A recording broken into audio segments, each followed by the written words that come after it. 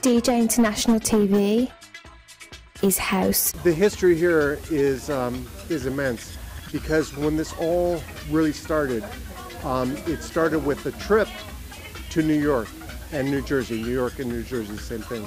And Zanzibar was the place. Yes. And it was your place. Yes. I ran Club Zanzibar, Club 88, and also Club America, and I brought in anybody that Marshall Jefferson gave me the name of that wanted to come to New Jersey to perform at Club Zanzibar. I sent them plane tickets and gave them hotel accommodations and paid them very well to perform at not only Club Zanzibar but with Tony Humphries, but we also put them on the radio, 98.7 KISS FM, and we blasted all throughout the metropolitan area, all their songs that were hot at the time and the names of the groups, and we made sure that everybody got as much promo as possible. Yeah.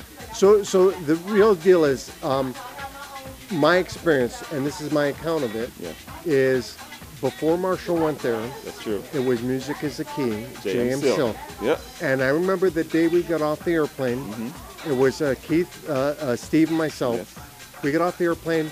In the taxi ride, we heard I was either BLS or one of the stations were playing their song. Right. And we couldn't believe it. We actually got a kick. I mean, it's like a classic scene. Right. And you're the guy who did it. Thank you. J.M. Silk, Steve, and everybody, and Keith. Yeah, it was good. I used to cut commercials. I was the only promoter that was allowed to cut commercials for Club Zanzibar Rocks Tonight. Tonight, J.M. Silk live with Marshall Jefferson and 10 City Rock in the house. Be there. So I mean, the fact that I mean, it's almost like a movie. I'm telling you, man. When the boys heard themselves on it, we were all taken back, but they were like ready to throw because it was their record, and the fact they were playing with we met some huge people down in your club. I mean, you had everybody down there. Yes. Mention some of the names you brought in. Well, and by the way, when you brought them in, there was no second-rate treatment. This was major stuff. They had fruit, everything there. They didn't cut no corners, and that was in the honor of house music.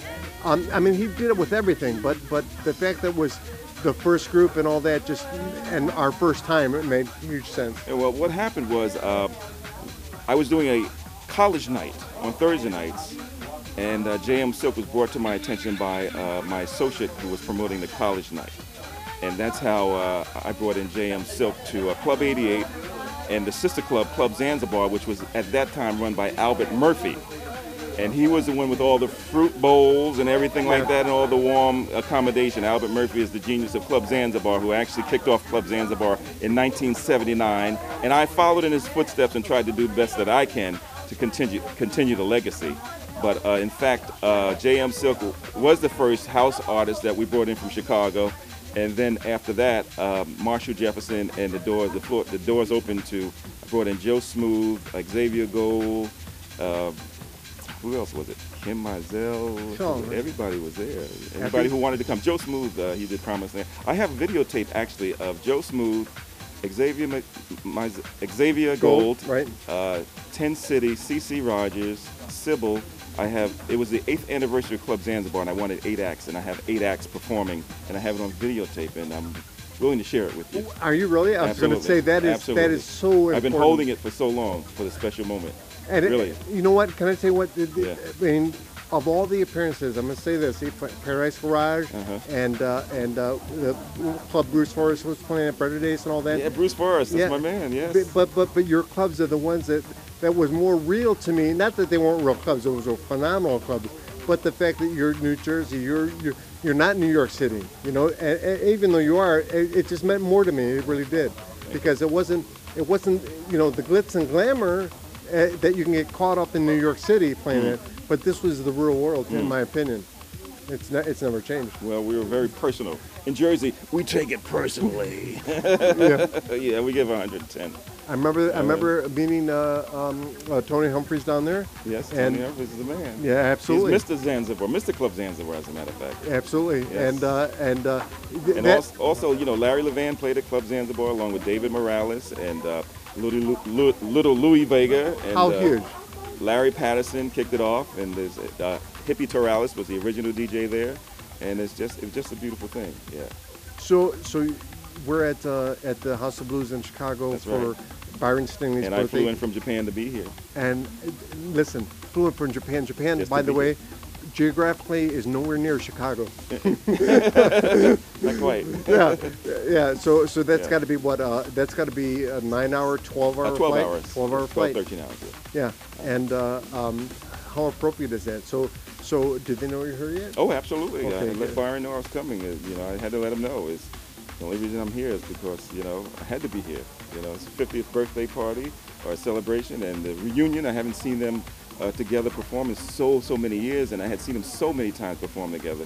So I had to be here, and I saw them warming up downstairs for sound check, and it was just very moving. Yeah. Moving to, Spiritually to me, yeah. spiritually. That's Yes, the yes, key feel, thing. Yes, spirit, yes. Touched my spirit. Yeah. Yeah. They had we had the good fortune of the street ceremony in Chicago last summer, and it was really nice because those guys hadn't seen each other. I don't know how long they hadn't seen each other, but they hadn't performed in a long time. Right. And they got up on stage on the street, and they started singing together, and it was a spiritual moment. Right. And what's happening now is going to be major history. And I'm holding you to that videotape, by the way, because that, I believe put me. it- Listen, it's out there. I'm a man of my word. I'm a Jersey guy. So what are you doing now in Japan? Well, I work customer relations out there. Yeah. Still, Clubs? still relative. Yeah, still relative to the entertainment business. Yeah. My God, why don't you open up a club in Chicago? It would be so welcome. Trust Well, me. maybe that could happen. Yeah, that Yes, could be. That thank could you be. very much. Yeah. All right. So what else can we say? I want to think. You know who was down at your club? I always remember this because I ran into him at the Four Seasons about 10 years ago. I ran into Right. and he was like a kid, but he was on the bill. I think the week after, or the week before that James Silk was there. Right. Al Murphy brought those folks in also. He brought in Sugar Hill Gang and all those Kool and the Gang. Everybody performed there at one time or another in the beginning. That was before my time. James But Silk. the transition was when I called him for JM Silk. That was the transition in '86. Yes, absolutely. So I mean, tell us a little bit about your history of those clubs, because that's. I mean, we know when we walked in, but you were set up long before that. Yeah. Well, I was the club director of Club 88 in East Orange, which is owned by the same organization that owned Club Zanzibar. And when there was a management change at Club Zanzibar, I was asked to take over Club Zanzibar, and the rest is history. Absolutely amazing. I put Club Zanzibar on the radio. They didn't have radio commercials too much then, and I was fortunate enough to be able to cut the commercials myself and work closely with 98.7 KISS FM and WBLS. And see, we were out there. what he's talking about is he's talking about the real street flavor, the real street underground scene, and luckily he captivated it on a mass market scale. But you know, everyone knows about Larry Levan and the Paradise Garage, and probably the greatest club of all time. But for understanding that, what the real deal in the side element is Club Zanzibar in your clubs. I mean, that's you got Better Days, you got the Tunnel, which came much later, I think. Well, the relative thing to say about Club Zanzibar and Club Paradise Garage is that they both had the sound systems done by Richard Long and Associates and the lights. So it's very much a sister club. Chaka Khan would perform at the Paradise Garage and Club Zanzibar only at that time. She would only do tracks at those two clubs. And Zanzibar would be at 5 o'clock in the morning, then she'd leave and go do a 9 o'clock show at Club Paradise Garage with Larry Levan. Yeah. There's nothing like New York and New Jersey. When I say New York, I mean it's across the street in New Jersey, so it's not like it's Chicago, Milwaukee. No, it's the same town in my opinion, right? So when you see that experience, it's so unique, and that's why Chicago and the whole world knows what that's about and how important New York is. So we were so humbled and excited about being there. All right, well, And my pleasure. And so you're going to introduce us to some of your friends as well. I'm glad to be a part of history, Oh no! This house is music history. club music. Actually, we're in CeCe Pennison's dressing room at this time. Oh my! You're And, going to introduce her right there. Well, you know what? At I've this never time, met her. I'm going to. She wants to come over and meet you and have a photo with you. So she's taking a photo right now. I think she'll be over here in a moment. Yeah. Oh, excellent! Yeah. How great is that? CeCe Pennison, finally. Yeah. And Tell us on my Facebook family your name one more time. I'm Billy Prest, former director of Club Zanzibar in Newark, New Jersey. Rocky Jones, and I'm with the family of the house.